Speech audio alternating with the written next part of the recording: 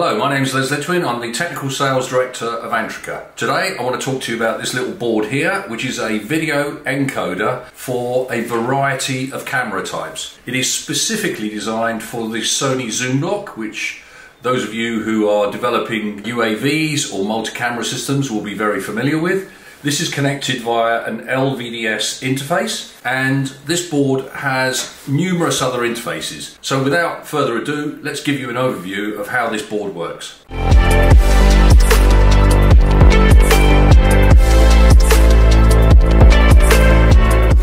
So here we can see the Sony FCB-9520 range zoom block connected via an LVDS cable to the ANT1776ZB.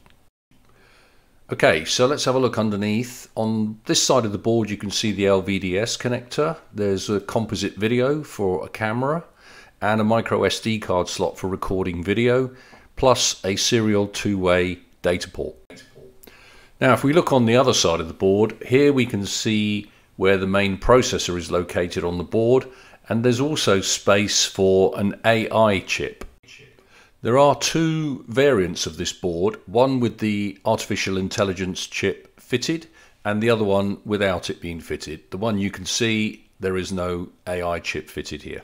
So if we zoom in a little bit now, we can see that here we have a connector for HDMI output for local display. We have two USB 3.0 inputs. These are for webcams, for example. And then here, these two connectors, you can see this is 12 volts DC input, which also powers the Sony zoom block, and an Ethernet 10100 1 gigabit Ethernet port. Then if we look on the top of the board, we have a second LVDS input. Now this can be used for a Tenum night vision camera, or it can actually be configured to be MIPI or various other forms of interface. Then if we look on the far left hand side of the board, you can see there is an audio interface for recording of audio. And finally, right at the very bottom, the connector at the bottom is not used by customers. It's generally a manufacturing debug connector.